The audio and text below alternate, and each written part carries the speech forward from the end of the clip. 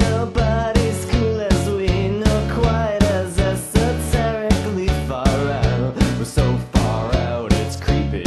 I don't think they'll ever get the groovy standards that we set for love, but they're not smart like we be. They have no roses, subconsciously they envy us a lot. They look down their noses and see a couple of dorks with more love than they have got. When they see us holding hands, they wish that they were geeks in love. And when they hear our favorite bands, they wish that they were geeks in love. We rattle off our in-jokes while they wish that they were geeks in love.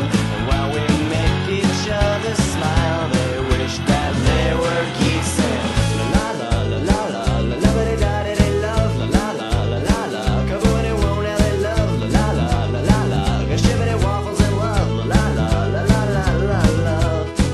As far as I can tell, while other lovers go through hell, we'll know we're too cool for damnation.